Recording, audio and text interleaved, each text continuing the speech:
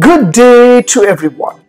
Today I would like to share how to add a currency symbol in Excel on your mobile phone. Let me show you how to do that. Before that, kindly subscribe HowXT channel and click the bell icon to know about more videos. Yes, from my mobile I just opened Excel application, so I just want to create a new Excel sheet. So I just create a blank workbook. So now I would like to insert a currency symbol from my mobile phone itself. What I have to do here, for example, I just type some information. For example, some of the numbers I just want to insert, but it should have a currency, for example dollar or symbol or rupees or any other symbol I need to insert. So what I have to do here, so how to insert the currency symbol. So just select the entire cells, whatever cells you want to change that, you can change as a currency symbol. Just select that option.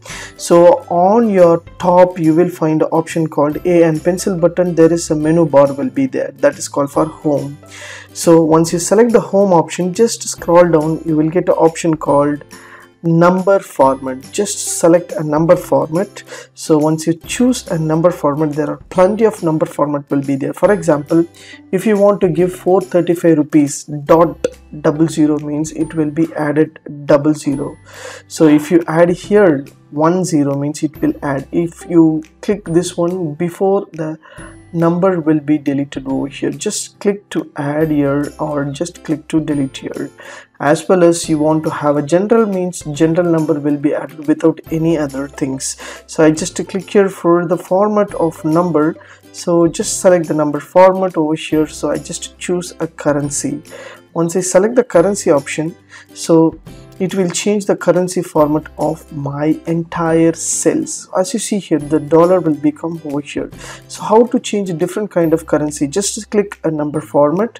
There is a currency will be has the different kind of currency symbol. Just click this arrow. So once you click this arrow, there is a US currency will be there. That is default, we have already added.